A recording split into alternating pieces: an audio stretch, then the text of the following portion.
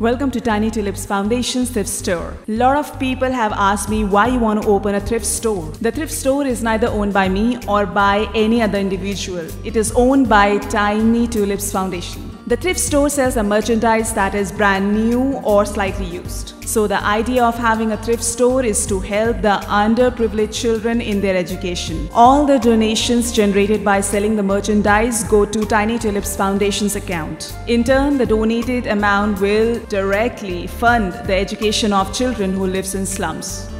It is a privilege to be a part of this charitable cause. Why don't you join us? Donate generously. 200 Club. Join today. Pledge rupees 200 each month.